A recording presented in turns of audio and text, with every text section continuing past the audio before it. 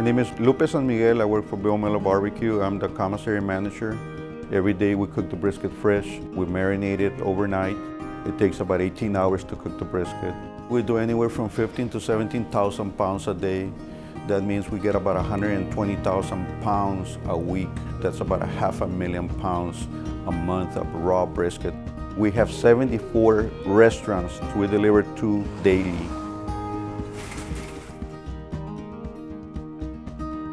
We take pride in cooking brisket for our customers. Bill Miller Barbecue is part of our community. Our family serving years since 1953.